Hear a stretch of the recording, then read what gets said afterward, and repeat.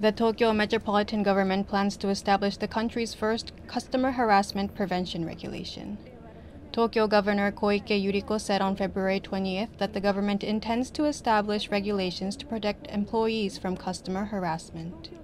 According to a survey taken by an association of labor unions in Japan in 2020, nearly 57% of respondents had received harassment from customers, such as screaming and other violent actions. The Japanese Health Ministry has confirmed that 29 people have committed suicide or have attempted suicide due to such behavior in a decade period running up to April 2023.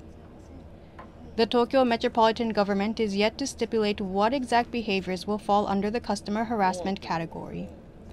The capital currently does not plan to set legal punishment.